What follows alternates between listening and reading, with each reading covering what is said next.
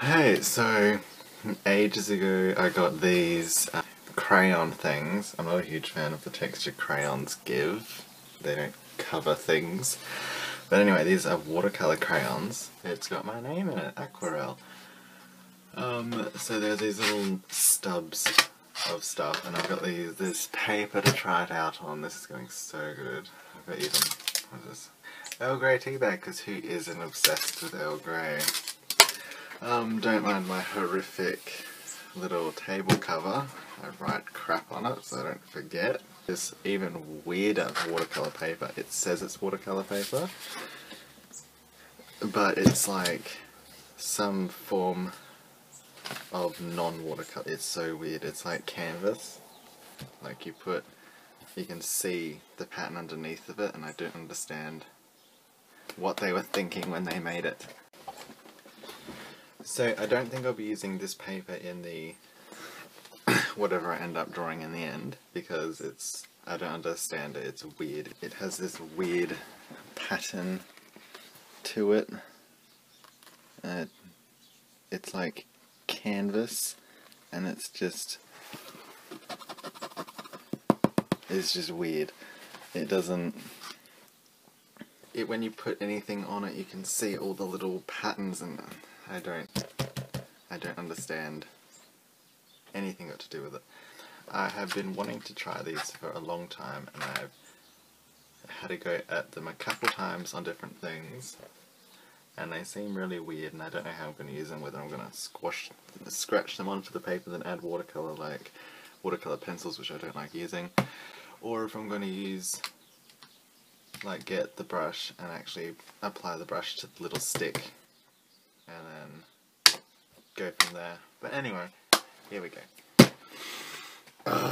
Anyway, so I say so many times. I just need to stop saying S, because S's are like ear piercing when I say them. Anyway, I'm not getting anywhere in this video.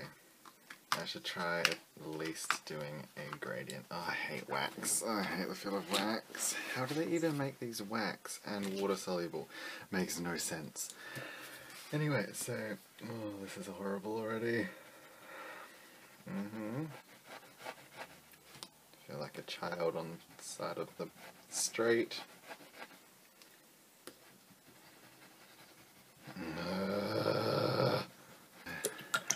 Oh yeah, get some clean water, you goob. I don't know why I'm like hyper this morning. I had porridge for breakfast, that might be it. I don't know what I'm looking for. Water. Where did my water bottle go? Where's everything always on the other side of the room? Tip this water out. It can easily be tipped over. Anyway, back on track. So let's have a look. I feel like that red is going to be really toxic.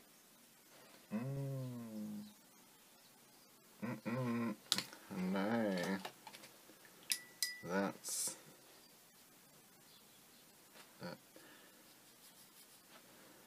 thing soaked up too much of the colour. It feels like normal paint. The blues. I wonder if I should put white next to it so it's like a lighter blue. It would be kind of interesting to use this horrific pattern that you can see showing through as the pattern that you're doing. If you're doing a style of clothing, you could use that pattern so it's not horrific and it's like the pattern of clothing. Let's try and blend that. Anyway, so we've just got green, there's blues, yellows, got a white and a black. It looks like a swamp. Oh dear. I guess you could use it to make pastel colours. Oh yeah. It's pasty. Wait, is pastel meaning like pasty? Because whenever I see pastel colours, even though I love pastel colours, I'm just like, that's pasty. Because it looks like paste. Let's try red pastel. I just love the look of pastel colours there. Oh, it sort of smudges and blends on its own. So it's like a pink. I wonder if you go... Yeah, that's why I don't like watercolour pencils, because you can usually see underneath it, but I found out that was the paper. If you're using a watercolour paper that's too... just a second. Too soft, the pencil... when you put the pencil down, it's going to leave a rib. A ridge? Not a rib. A ridge, where the pencil is going to continue to sit and it's not going to get washed up with water. So I did have a extra part of that video describing and explaining that. I think it was, I found a brand of paper that was harder, that worked better with the cheaper watercolour pencils that I had, and it didn't leave the pattern of all the pencil scratchings underneath it when you apply lots of water to it and you can see the pencil scratches. I think that's what I was saying, because it's been a while since I made that little video. But anyway, so I was trying to figure out whether I wanted to do a person or an environment, because I have a lot of photos of like Melbourne and Adelaide where I am, and just of streets and buildings that I've been wanting to paint.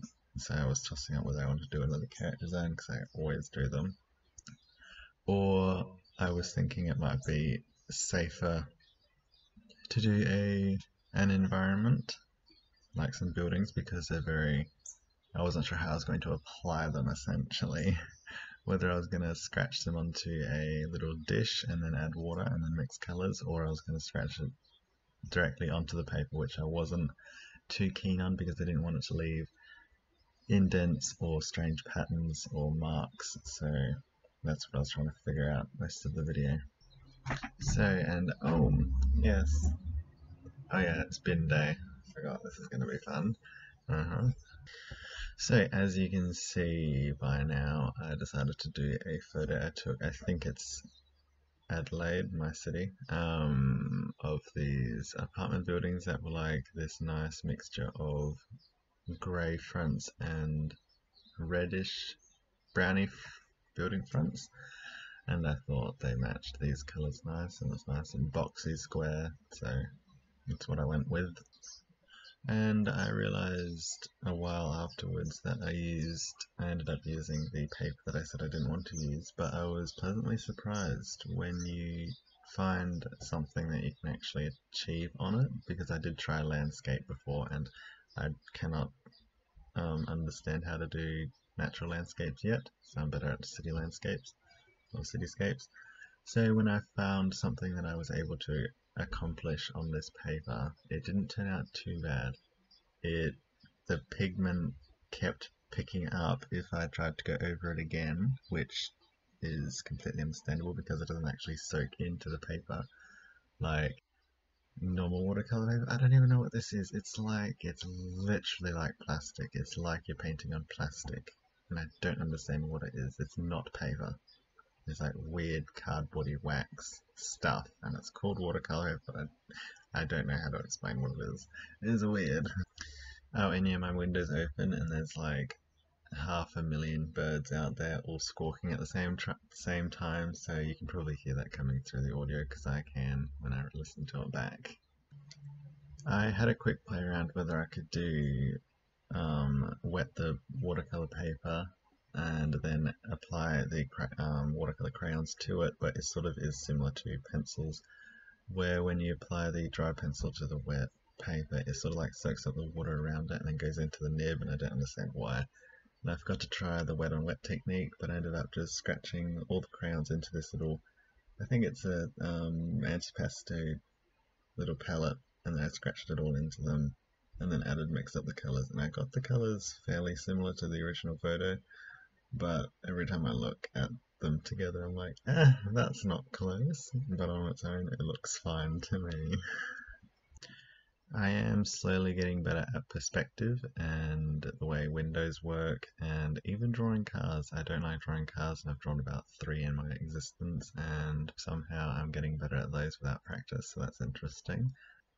I think it got to a point where it looked really good, and then I made some of the shadows too dark and it didn't really match. I used an ink pen, brush pen thingy, and I kind of wish I didn't, but it looks, I quite like the end result. It looks interesting, and I'm glad I managed to finally do an illustration with these wax, crayon, pastel, watercolor things, whatever they are, because I'd been looking forward to trying to do a illustration with them for a very long time, but I wanted to do a video first, so and I reckon if I do another cityscape with them, I'm going to leave out the line work. I reckon it'll look good just as these boxy shapes of colour and with no line work. That's what I reckon I want to do next time. At the moment I'm going to stick to keeping them in a palette separate instead of drawing them onto the paper then adding water, because it's a bit difficult judging how dark the colour is going to be. So in the end, after this one, I decided to give a character design a go, just to see how it goes, and it is so bright, like the colours, and I am so impressed with how it went down. Like, I was expecting them to be, oh please, bin truck, please just do what you need to do and then go on to the next one. Wow. Thank you for your service.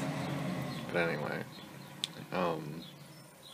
but yeah, I was expecting the paints to be like really crappy, but they are so smooth and nice. Except like in these little spots where, because the paper is a bit weird, but anyway. No, I thought they were great. I enjoyed them. Like maybe for travel watercolors you could do. This one's alright. It sort of looks like a postcard, but yeah. Thanks for watching. Have a bonza week and keep drawing.